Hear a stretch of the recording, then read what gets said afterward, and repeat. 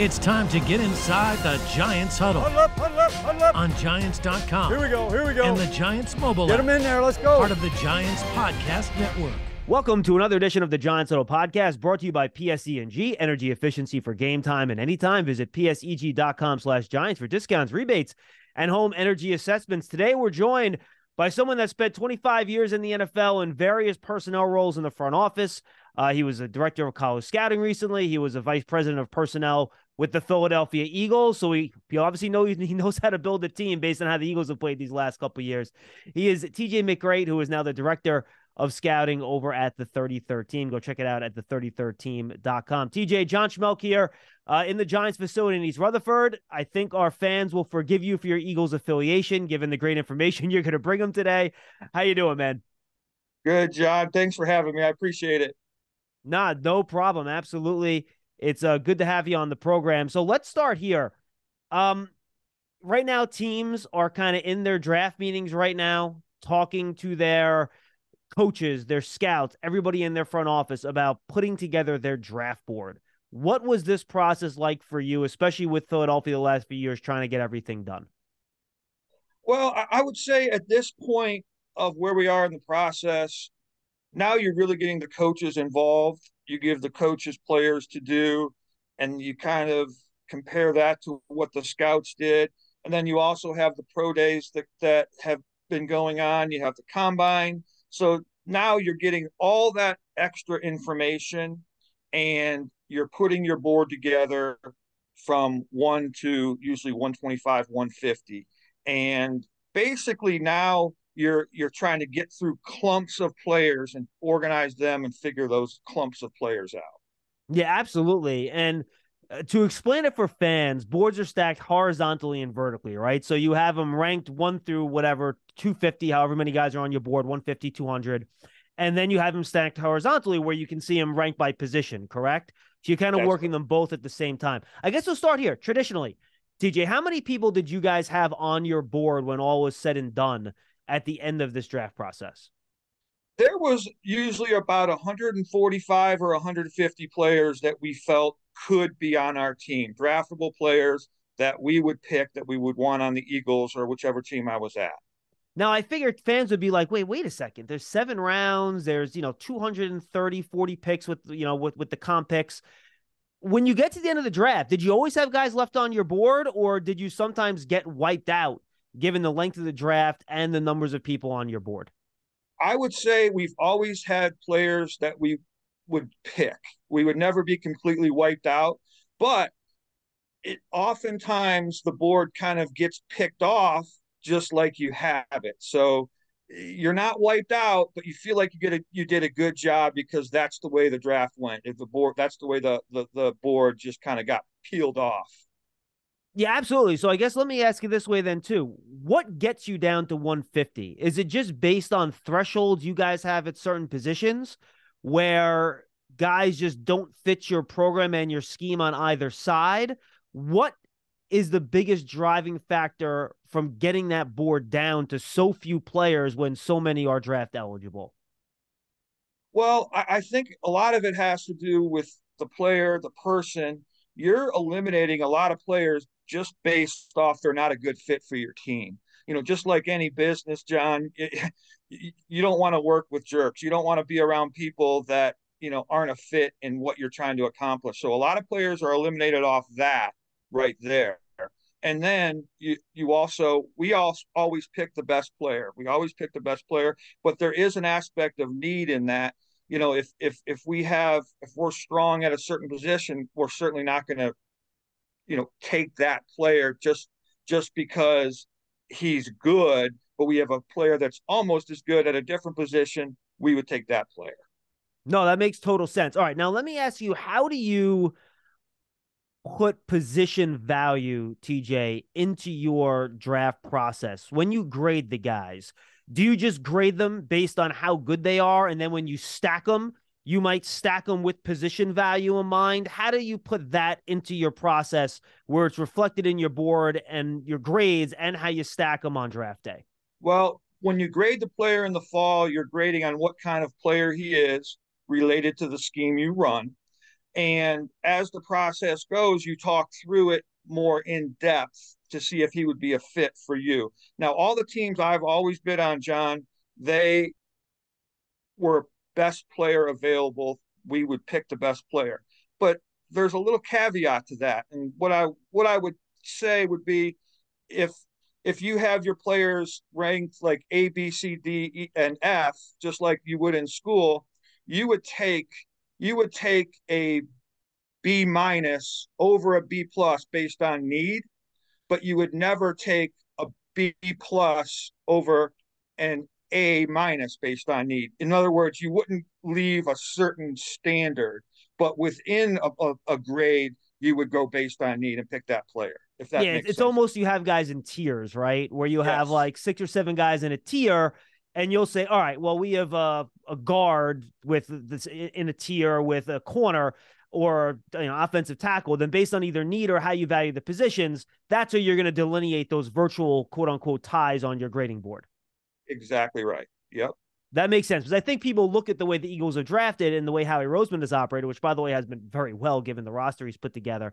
And they kind of sit there and they're like, well, Howie, he only wants to draft offensive linemen and defensive linemen, and that's who he targets in the draft. But as someone that's been in that room and seen the process, these are the best graded players on the board. There's nobody that you're passing on in a significantly higher tier at a different spot to focus on the fronts on both sides of the ball. Absolutely not. They're not going to pass on a great player. They're going to take the best player available. No, look, I think that makes a lot of sense. All right, I think we're seeing with the draft this year, and I think it's been a bit of a trend, TJ, players are shrinking, right? I mean, they're just not as big anymore, especially on the perimeter and a wide receiver.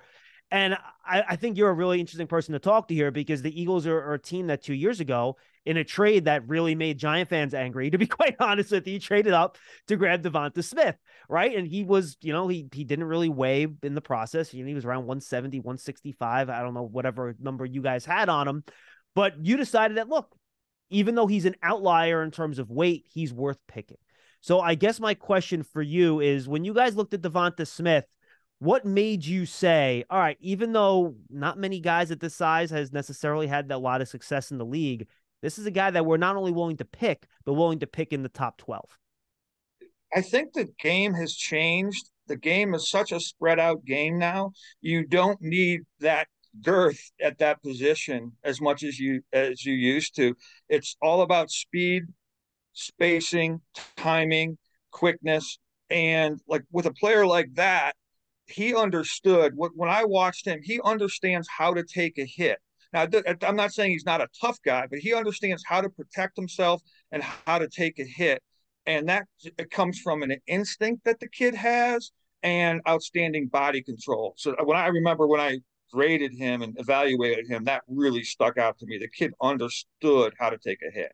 Yeah, and I thought the other thing, TJ, when I watched him that year, you worry about the smaller guys getting off press outside. No one could press him. He was just so good at the line of scrimmage that also really wasn't a worry, at least when I watched him. He has an incredible knack for that, to go along with the quickness to avoid people. And that's, I bring back to the instinctive part of the game. Very instinctive kid. He understands. Some of these players, and they've been doing 7-on-7 camps since they were 8, 9, 10 years old. They do this a lot. Whereas, 20 years ago, they were playing in the backyard and just playing for their high school team. These kids are so skilled now in regards to route running, catching the ball, throwing the ball, understanding how to run a route, weave and stem. They're so good at it because they do it so much now. It's incredible.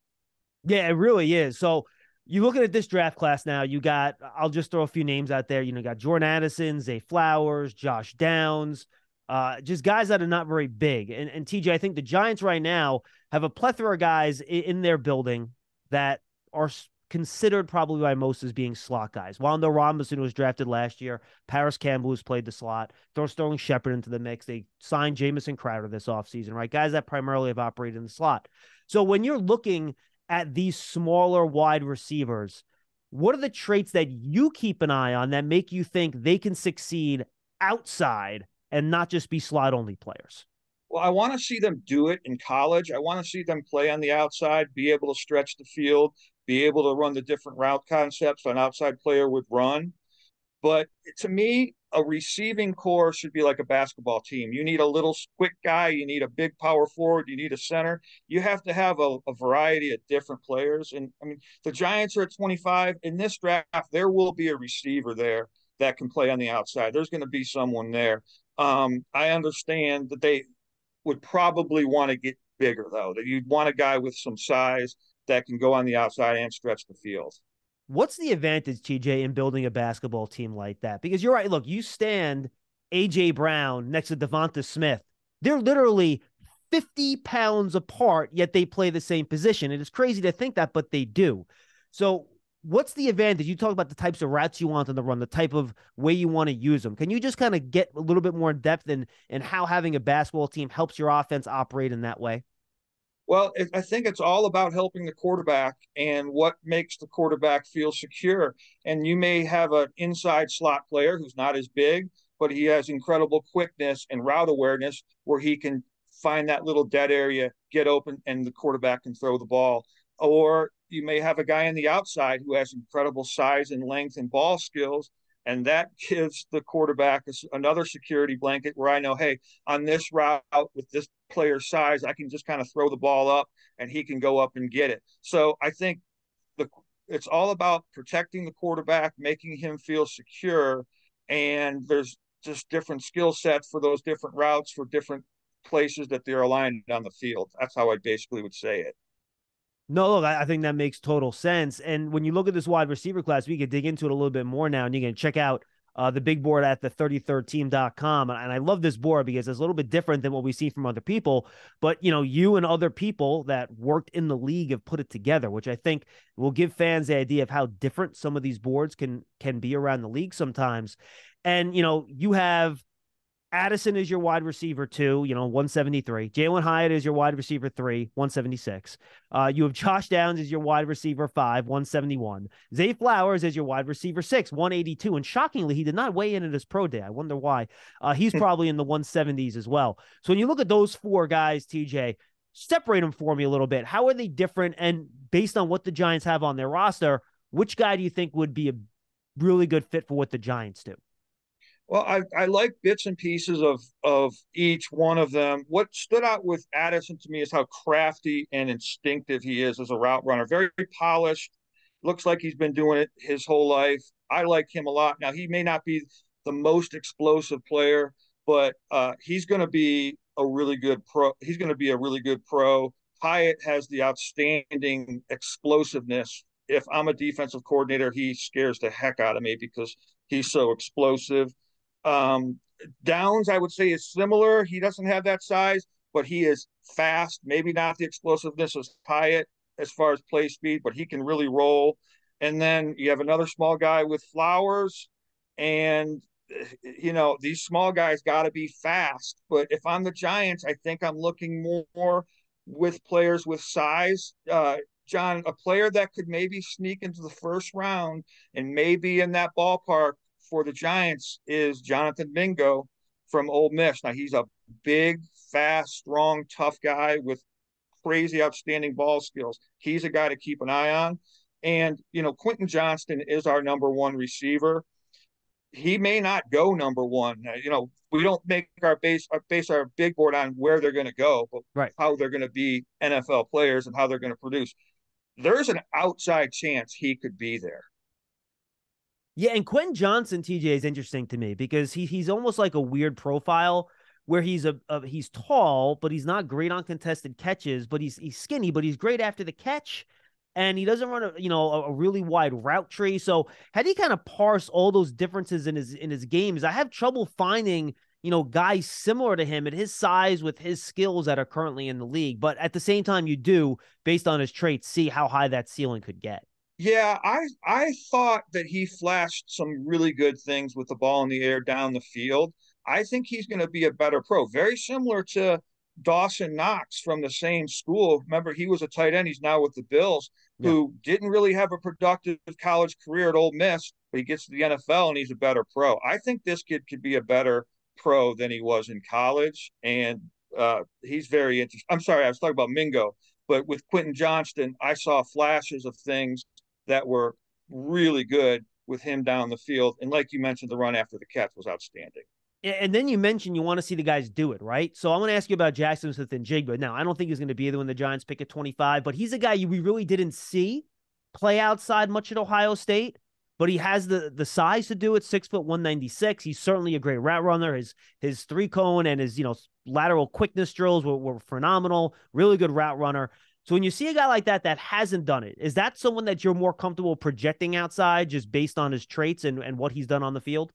I feel like Jackson is more of an inside slot, crafty receiver. The problem I have with Jackson is his speed. I know he ran fairly well at his pro day, but the play speed on the field is very concerning. But he's still going to be a solid player because he can do everything else so well. But the speed is a big concern. But I think he's a slot inside player. Yeah, and I got to imagine when you talk about finding guys that can play outside, being able to stack these guys and get behind them and challenge deep has to be a big part of that, right? You want someone outside that can challenge vertically, right? Yes, because if you don't have any speed on the outside, it allows the defenses to do a lot of things that will hurt you. You have to threaten them with that outside explosiveness. Now, I'm 100% with you. You mentioned Mingo as a guy that gets slid into the first round. There seems to be a little group here, and the way I put my groupings together in tiers, I kind of have the same thing where you mentioned Mingo, but you also have Cedric Tillman, you have Rashee Rice, you have Kayshon Boutte, you have A.T. Perry, this kind of group that's in a cluster of bigger wide receivers that can play outside that are probably, late second round, mid second round pick type of area. Is that group, if one of those guys is available, good value for the Giants in round 2 if they don't go for a wide receiver with the 25th overall pick? Yep. So you're going to take one of those guys in round 2. You're going to get a player with outstanding size. You may not get quite the explosiveness that you'll get in the first round. Yeah. That's what you're going to get in round 2. But those guys you mentioned, like A.T. Perry. A.T. Perry has a rare trait with his size, and when you watch the film, he can do some outstanding things. He's hard to cover just because he's so big. But yeah, all those guys you mentioned are going to be there in the 40s and 50s. That would be good picks for the Giants. They all have traits for sure. I love Perry's ball tracking downfield. Whether he'll maybe look it over his inside shoulder, he's a switch to his outside. He can kind of make those plays, which I think for a tall guy is pretty valuable. And then I think Tillman is somebody that people really like, TJ, where he kind of played on that high ankle sprain this year. He had the surgery, so he can come back and play. I think teams like that. And then you go back to his tape from last season, the games he had against Georgia and Alabama. I think, you watch him this year, he looks more like kind of like a big possession guy, but I know some people think he has some more juice based on what he did in 2021. Yeah, you're a good scout. You've gone back and watched these guys. I try. Tell. Yeah, you really do. Yeah, you have to go look at the full body of work because, sometimes these players get dinged for being tough and fighting through injuries. But the tape doesn't look as good because they're not running as fast because they're hurt. But really, the truth of the matter is they're tough guys. They're fighting through injuries just like we want them to.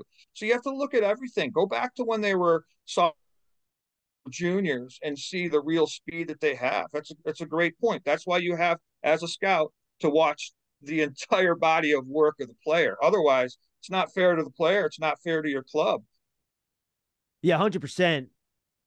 Are there any interior offensive linemen here, I'm talking centers specifically, TJ, that you think are going to be worth the bang for the buck for the Giants at 25? Or do you think at that point you're focusing too much on need and you're doing a little bit of a reach? I think it's a little bit of a reach for the centers at 25. But I will say this, John, the center position has become incredibly more valuable now in the NFL than it used to. And I think in the years to come, you're going to see these centers go higher than they've gone in the past. Like Joe Tippmann. If you take Joe Tippmann at 25, some people are going to say that's a reach. And it may be a little bit of a reach. But, Joe Tippmann's going to start for 8 years at the center position for the team that drafts him. It's not a bad thing. That's a really important thing to have. And like I said, the position has changed and become more important. So you're going to see these guys starting to go, John Michael Schmitz, Scruggs. These guys are all going to go higher than they normally would have. Yeah, I'm going to circle back to the centers in a second because I want to follow up on your answer. But, you kind of mentioned that 25 there, just pick the guy that's going to be a good starter for 8 years. At what point when you look at this class, TJ, do you start saying in that first round, well, I'm into my second round group of players now. So if I can trade back, I'm going to want to trade back because I don't think I'm getting a first round value with where I'm picking here. So I guess in short, how many true first round grades do you really have in this class? I was looking at that actually last night. I would say 22 to 25 players you feel really good about taking in the first round. That was for me personally. This this is probably the weakest draft in my opinion since 2013. There's not a lot of pop in this draft, and I think part of that is with the COVID year. Things the development kind of was stagnated a bit, but this is not the strongest draft. But yeah, I would say, in the 20s, the low 20s, I feel good about a first round player.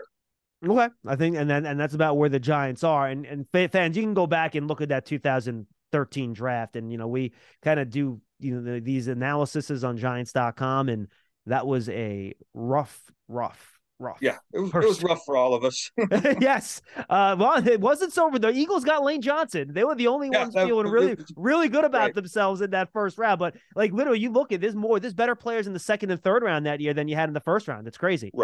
Right. It was not a great draft. But the year before was the Andrew Luck draft. There were some good players.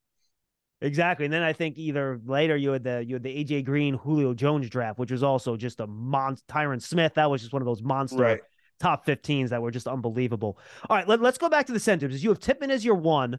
You have Oluwatimi as your 2, which I think is a bit of an outlier. I want to talk to you about that. Then you have John Michael Schmitz as your 3rd center on the board. What is it about Tippmann that has him above the other 2 guys for you? And why do you have Oluwatimi as your second best center? I really like Oluwatimi. I love his instincts. I love the way he finishes. He's not a perfect player, but I think he's going to be a starter for a long time. Really impressed by him. Great kid. And that, that's a character position as well. You got to be smart. You got to be tough. You got to have good character, leadership. I like him a lot. With Tippmann, John, it's a little different. He's not your typical 6'3" center. This is 6'6". Tall man. Yeah, this is a tall guy, but he understands leverage. I want to say he has a wrestling background. He understands balance. He stays off the ground. He's a smart kid. The thing with me with Tippmann is, every play I wasn't, wow, this is the greatest guy ever. But when the tape was over and I hit stop and I was done watching, I'm like, this is a productive player. This is a good player. Every game I watched, he's a productive player. He's going to play a long time, a little bit of a different height than you're used to, which I had to get over.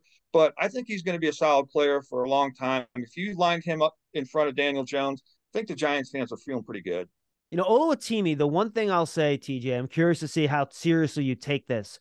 I thought he had a lot of issues in the one-on-ones at the Senior Bowl, and he almost looked a little overwhelmed by the athleticism of the guys going against him, and that kind of made me a little worried where you get to the NFL level, and every day you're playing guys better than the best players you played in college.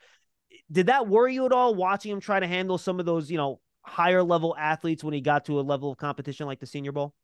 It worries me a little bit less at that position because, as the center's usually helping the guard or getting help from the guard. They're not often in a one-on-one situation.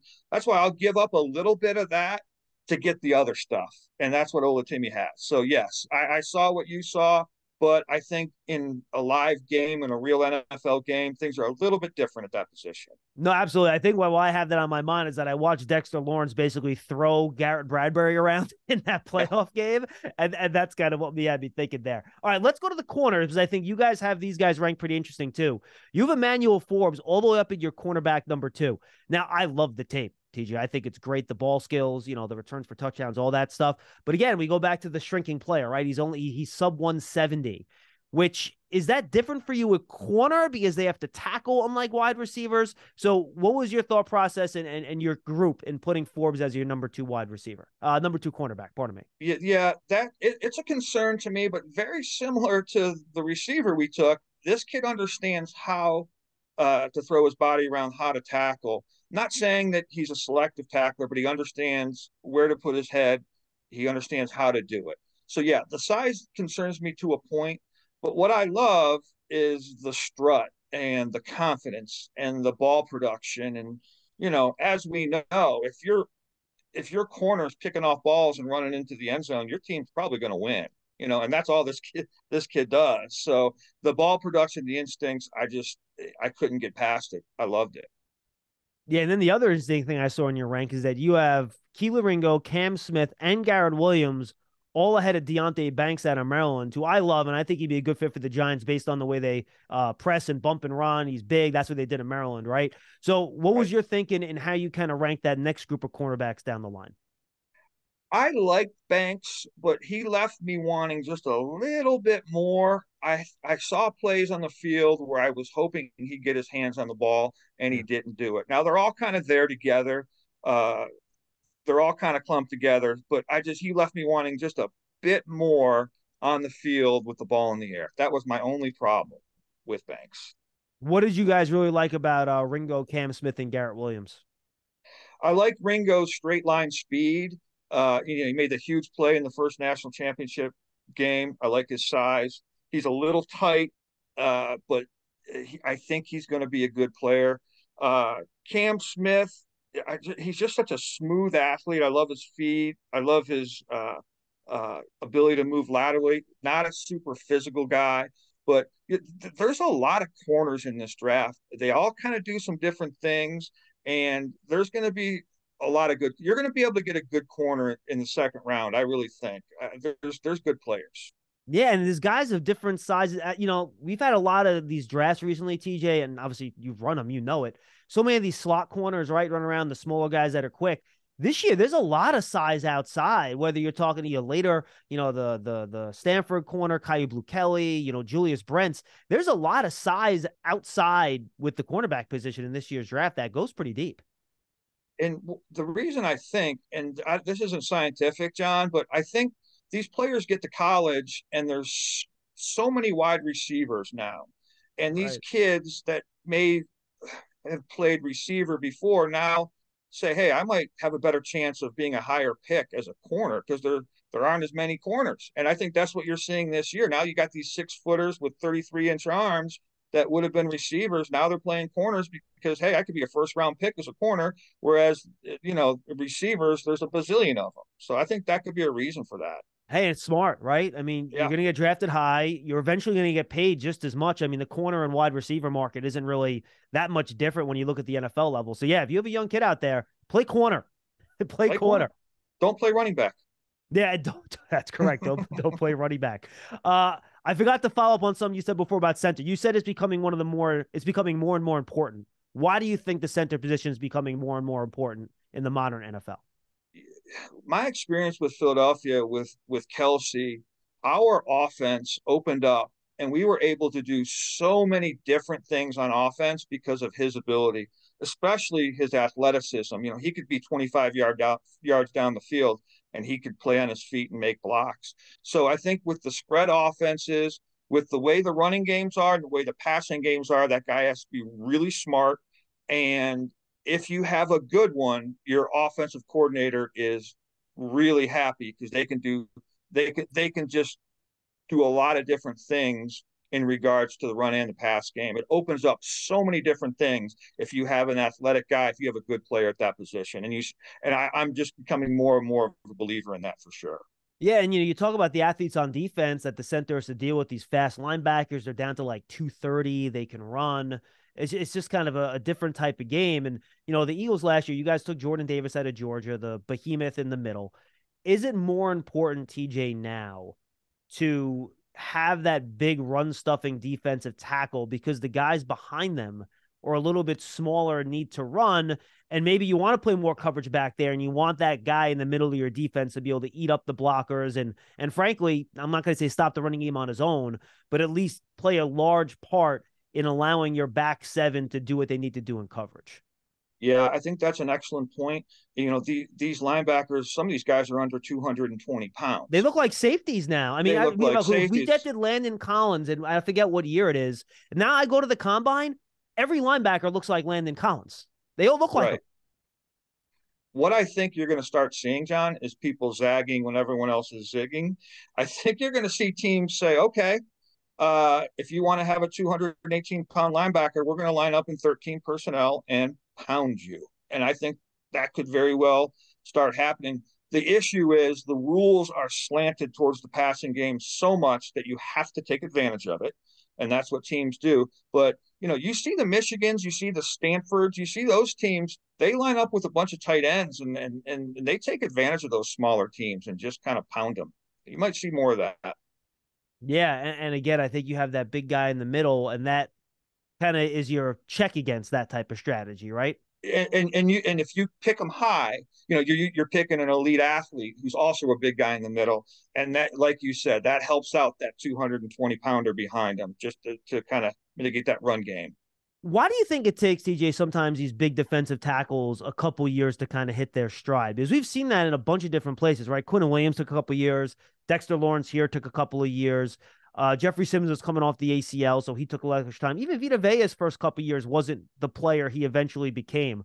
Why do you think that defensive tackle spot sometimes takes a couple of years for them to round into form? I won't mention his name, but I asked a coach that one time because I had the exact same question. And what the answer was, they're asking the defensive front players to do a lot of different things that they weren't asked to do in college. And a lot of these guys are thinking more than playing. And year two, they're thinking less because now it's becoming more natural. Where, in college, it was just kind of go play. In the NFL, they're asking to do different things. So sometimes it takes a year to get comfortable in that position. Just like if, the first time you drove to work, you needed directions and your map and you didn't know where to go. By the 20th time you drove to work, you could do it with your eyes closed. So that's kind of how it is with those D linemen. No, it makes perfect sense. I'm taking a look at your rankings on the D line, and two made me smile because, frankly, I think I'm the same page as you guys when it comes to these two. Maybe the number's exact, but Lucas Van Ness, you guys have ranked as your 29th rated prospect. A lot of people have him going in the top 10 of the draft this year. I think he's very raw. I don't know if he's he's kind of a tweener end and tackle. And then you have Kalijah Kancey at 69, who I know a lot of people have, top 15, top 20 in this draft. And I watch him, and yeah, his get-off's great. He's super quick. I just think once these NFL guards get their hands on him, and I know he's got good hands to keep their hands off, but he's got such short arms. I just don't know how he plays on early downs early in his career. Kind of give me your thumbnail on those two and why maybe you don't see them as highly as some other people might. I agree with you exactly on Van Ness, but I'm going to just talk about Kancey. When I watched Kancey, I before I even knew who he was, I said, oh man, good. Now we have a good, big, strong linebacker. Finally, we don't have a 220-pound linebacker, but he was a defensive lineman. Yeah, I would have very much concerns with him. I think he's an inside sub pass down rusher, and serious concerns about his size. When they get their hands on him, he's done. And I didn't see elite athleticism or quickness. I mean, I thought he was good. I didn't see elite. So to me, I don't quite see what other people are seeing. And if someone takes him in the top 15 or top 20, I would have serious concerns about that, John. TJ, you have him right next to the other undersized three technique defensive tackle in the draft, right? Adebawore out of Northwestern. And honestly, I know maybe the tape's not as good. I like Adebayore's traits a lot better than Kancey. I think his body's a lot better, ready for the NFL. And I don't mind the player that's short if he has really long arms. And Adebayore's got 34-inch arms. And that, to me, the natural leverage, you got the length, that, to me, gives him a really big window combined with his crazy testing and the agility drills and stuff. I see some almost a bigger upside for that player, to be quite honest with you. And if you ask some of these offensive linemen, the guys that they don't want to block are those short, sawed-off guys with length who are explosive. They're hard block. Not saying the other guys aren't, but yeah, he's going to be an interesting guy to track as his career moves on, because I feel like people are all over the lot on him. Some people love him and some people don't. Yeah, and I get it. Look, because he wasn't dominant on tape in Northwestern, right? And I get it, but then you look at the traits and you're like, oh, but what can he become? And you get all excited. A couple other positions I want to touch with you, TJ. I guess we'll start here first. What group do you like the best? Top to bottom, depth, that you just kind of look at and you're like, wow, this is, even if it's a weaker draft class, this is an exceptional group where if I'm looking for a good player, this is a position where I'm probably going to have to attack in this draft. I think we talked about corners. I just feel like there's like 7 or 8, 9 corners that rolled off our mouth as we were talking about them. Like they're all going to be good players. So I think corner, you're going to be able to get a good player. I think receiver, you're going to be able to get a good player. Those two positions kind of stick out to me the most. I feel like there's a few really good tight ends. There's going to be some tight ends that are going to be good players as well. Yeah, I want to dive into the tight end class a little bit because I'm with you. I think Michael Mayer to me just reminds me of Jason Witten, right? You see him, he doesn't look like he's running fast, but he's always open. He always catches the ball. He can block. That is as safe as you want a safe pick in the first round. That is as safe of a pick as you can get. And then I love Dalton Kincaid. I just think he has special receiving skills down the field. Just the smoothness of catching it and transitioning as a runner after the catch. And then my third tight end, I know other people don't like him much. I love the Laporta kid from Iowa. I know he was in a bad offense, but boy, he's smooth. And I think if you get him with a good offense, I think he's going to be a really good player. Yeah, and Iowa's had a history of good tight ends. I mean, I think it's a pretty deep class. You mentioned Mayer. I like what he can do. He's even going to get better in the run game, too. He's going to get stronger. He's going to become a better blocker. And when these guys are matched up against these smaller linebackers, they're a tough cover. And these tight ends have such great ball skills and hands and length and size. You know, they box out these linebackers. It's hard to cover those guys. Tough deal. You know, and I don't know if you have any 3-down running backs in this draft besides, Bijan, maybe, Zach Charbonnet, a couple guys.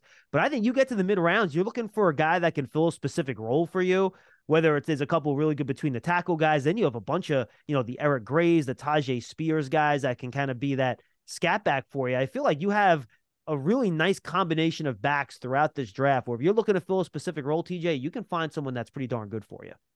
You can find someone that's pretty darn good, and they can all most of them can catch the ball. Yeah. But I mean, you mentioned Bijan. To me, what he did in the pass game, I've had people that have compared him to McCaffrey in the pass game. And this guy has some rare qualities as a receiver in regards to route running and his ball skills and hands. He's tremendous. It's funny. We've done a couple mock drafts here, and I've been assigned the Eagles a couple times. And at pick 30, I've given them Bijan Robinson twice. And as someone that works for the Giants, putting him with Jalen Hurts in that offensive line is frightening to me. I don't know how you stop that running game. Because of his ability as a pass catcher, TJ, could you see Howie Roseman pulling a trigger on a Bijan Robinson in the first round? I know he doesn't usually, like to use high picks on running backs.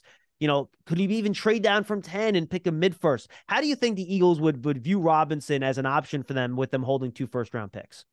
Normally, I would say that Howie would never pick a back in the first round. But I think it's a little bit different this year because they are making a run at the Super Bowl again, and he will make an immediate impact on that team, and he will open up that offense even more. So I would not rule against them, even with their first round picking Bijan. I'm not saying that's out of the realm of possibility at all. Yeah, it's funny when I think about as a Giants fan, you probably don't want them to do that. No, absolutely not. It's a nightmare. I had to watch Miles Sanders in Boston Scott put 250 on the Giants twice last year. If you got Bijan back there, holy, tamale. Geez, I don't know how they're going to stop that. I know. It's ridiculous. They got a really good roster there. The one thing we haven't touched on yet are the edge guys, TJ. What do you think of the class in general, and who are some of the guys that you really like? Either end first, maybe end the second round where the Giants could be in the mix maybe for some of these guys that could fit Wink Martindale's scheme. Well, I mean, Will Anderson to me, I know he's probably not a Giant, but Will Anderson to me played better last year than he did this year. And I'm not sure why. I saw that Alabama give up a lot of points. So that was concerning to me. I don't know if there's a guy in the second round that the Giants will pick as a pass rusher. To me, I think they're going receiver or inside offensive line. But to me, if there was a guy in the second round, no one's talking about him. I'm going to say it right here, right now. He's from Tennessee, and his name's Byron Young, and he's an explosive pass rusher that ran 4.4. to me, that would be a guy that if I were a Giants fan, I would keep my eyes on, and people aren't really talking about it. How do you guys view age in that respect? Because I agree. I think his athleticism is great. I think he's a little raw, but he has promise, but he's 25, right? So how do front offices look at age when they try to figure out how much more upside a guy might still have? That's certainly a factor. He's going to be a 25-year-old rookie. But the way I would look at it is I'm going to get this kid for 4 years, and I'm going to have him produce for 4 years, and he'll be 29 by then. So yeah, it is a concern. It is something we would discuss. But to me, the talent, I see the talent. I see the explosiveness. That's definitely a guy I would consider if I were the Giants. As someone who planned against the Giants the last couple of years, how important is it for them to try to improve that cornerback core where you have a little bit more confidence out there playing that, press man scheme that Wink Martindale wants to play? Because as you know, if you have a corner who can shut people down, it changes everything you can do on defense. You can send pressure. You can get creative. If look at the team across from you with Sauce. That guy can shut people down, and that opened up things they could do on defense. So if you have that guy, it makes a huge difference for your defense. All right, TJ, finally, you have former Eagle Brandon Brown here as the Giants assistant general manager, among others in the organization. What does he and kind of the group that came over from Philly bring with them that you think can help the Giants long-term? And just your take on how this Giants front office and coaching staff have tried to turn this thing around over the last couple of years. I've been really impressed. I can speak on Brandon. I worked with Brandon. Incredibly intelligent, incredible hard worker. He has a deep football knowledge. He's going to be a general manager soon. He's a good one to have. And then they also brought a young man named Mike DeReese over from the Colts. And Mike is going to be a GM as well. So you have two future GMs sitting in that room helping your decision maker. And the Giants are in great hands, believe me. And then final question, just big picture from a Giant perspective, because I know you tracked the division. What's the next step when the Giants are kind of in this process, right? From a team building perspective, they have an unexpected successful first year. You pay your quarterback, who I think had the best year of his career, and now you're trying to build. How do they go about this, TJ? What's kind of the next step to make sure you keep going uphill here? I think that you have to support the quarterback, and what you want to see is next year the quarterback take even another step. And that means maybe, a little deeper into the playoffs where you can put your fist down and say, this quarterback can take us to the promised land. So by saying that, you need to get him weapons and you need to protect him. It's all about the quarterback. It's a quarterback league. We think we have one in New York, and we just have to continue and see progression. No, we were on the same page there. TJ, this was so much fun. I hope to do it again with you. Thank you very much. And just tell the folks anything they need to know about what you guys are doing at the 33rd team. Well, all I'll say is we have 4 scouts total that really delved into the draft. All 4 scouts have NFL experience, been in draft rooms, watched film, made decisions. So I think our website gives a little different spin because of that. And they can go to the 33rd team, read about all the players, read a lot of great content, a lot of great coverage, and it's a fun site. It is. I'm on it almost daily. TJ McCreight, 33rd team, longtime NFL executive of the personnel department. We thank you for joining us on the Giants Huddle Podcast, brought to you by PSEG. Stay tuned, everybody. You're about a week out of the draft. We'll keep covering it right here on Giants.com and the Giants mobile app and on your favorite podcast platforms.